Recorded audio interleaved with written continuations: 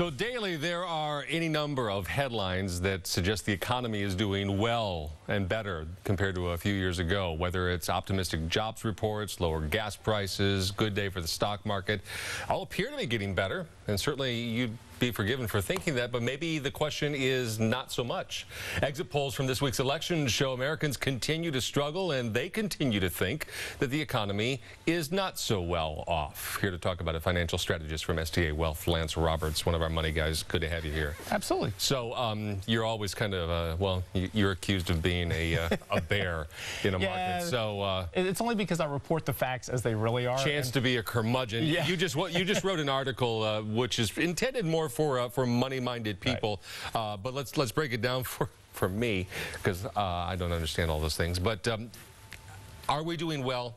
Well, okay, look, the referendum yesterday, or actually on Tuesday, the vote, it was a referendum by individuals about the state of the economy, because when the exit polls came out, how did you vote and why did you vote that way? The overwhelming majority was it was the economy. And look, people vote because of how they feel, right? Mm-hmm. It's how if they're not feeling prosperous, then they want change, right? This is the whole thing.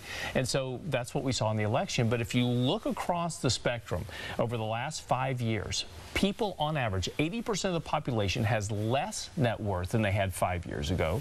They have fewer full-time jobs than they had 5 years ago. And their net asset values are less than they were 5 years ago. So if you take a look at the spectrum of how you and I and the majority of people live, they're not better off. And that was what the vote came across on Tuesday. We look at the unemployment, for example, down to 5.9% on a national basis. Taken as a snapshot, that looks great. Right. A lot of those jobs, in fact, a payroll report yesterday suggested 230 jobs created, 230,000 jobs. Yeah, big difference there. A lot of those, though, are lower-paying part-time positions, aren't they? Well, it's more than that. Yes, and it is correct. First of all, the population grows at roughly 200,000 people a month. Okay. Working-age population grows about 200,000 people a month. So basically, all we're doing is we're just adding enough jobs to take pace of the number of people coming into the population. All right. The second thing is that you have 5.9% unemployment, but that doesn't include the 94 million individuals that are no longer counted as part of the labor force. Furthermore, 45% of the individuals between the ages of 16 and 54 years of age, your working age group, are no longer counted as part of the labor force. So that's why you have a 5.9% unemployment rate. If we include all those individuals back in, we're talking roughly about 13 to 14%. And I hear that often on social media when we have these headlines, people will chime in, well, there's this as well. Right. Also, gas prices. Yes. They are trending down. Good thing. Significantly down. Great for consumers in the short term because our fill-ups are not costing as much. That's right. That does not help the bigger picture, though, does it? Well, it certainly doesn't help us here living in Houston. And this is kind of the dichotomy, right? We want lower gas prices because we pay less at the pump. Great for our spending. It's like getting a tax cut, right? Because we're going to have more money to spend.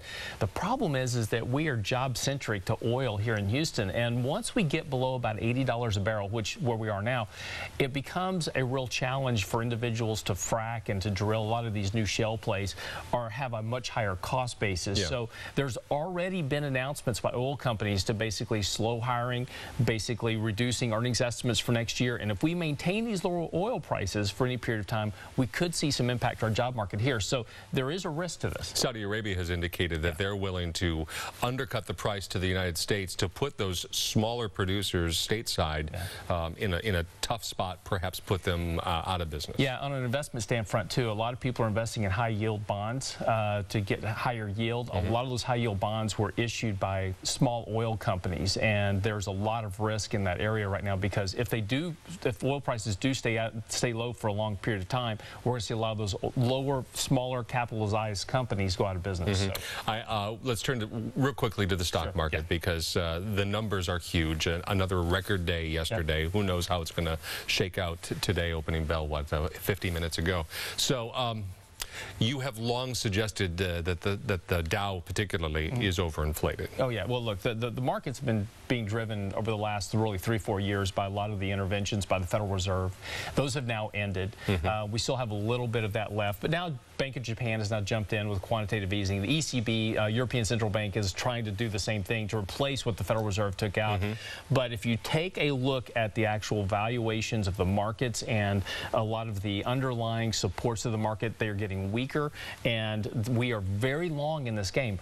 Asset prices don't go up forever, and so it's important to understand that if you've got money invested, this is a good time to just maybe rethink a little bit about how you're invested, how much risk you're taking, high yield investments, these type of things where they've had nice runs the last few years. Maybe time to take some profits. 401k, go ahead and rebalance things. Absolutely. Lance Roberts, I appreciate it. Idea. So we sent a bunch of new people to Washington. Time now for them to put up or shut up and get something done. Well, for goodness sake. That's the big thing. All right. Just do something. Do something. All right. Melissa?